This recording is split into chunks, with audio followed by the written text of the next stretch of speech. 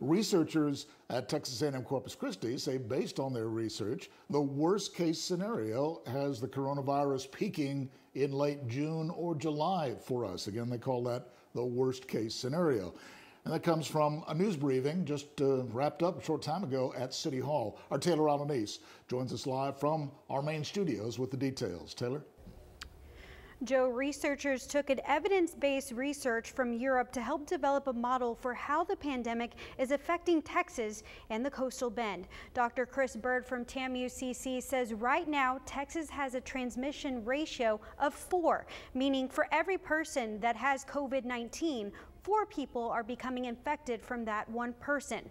The goal is to get that number down to 1. To help show the effects of social distancing, the model poses these questions. What would happen if we didn't enact social distancing at all? What would happen if we ended social distancing today? What would happen if we ignored social distancing during the holiday weekend? And finally, is social distancing working? Social distancing is flattening the curve here. And this is worst case. In the worst case of worst case scenarios, we have 87,000 cases instead of 300,000 cases if we never did anything at the peak, or 200,000 cases if we ended social restrictions right now.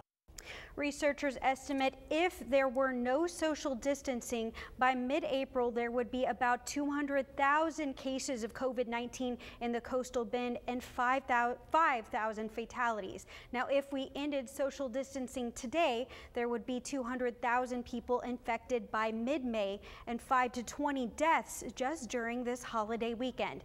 And if we kept social distancing for the foreseeable future, we could have between 10 and 87,000 cases of COVID-19 here in the coastal bend. If social distancing is removed today, hospitals will be overwhelmed, more people will die, and there will be more transmissions. And again, if we don't practice social distancing, nothing that we're seeing will be working. So we need to make sure that we're protecting ourselves and our community. Joe?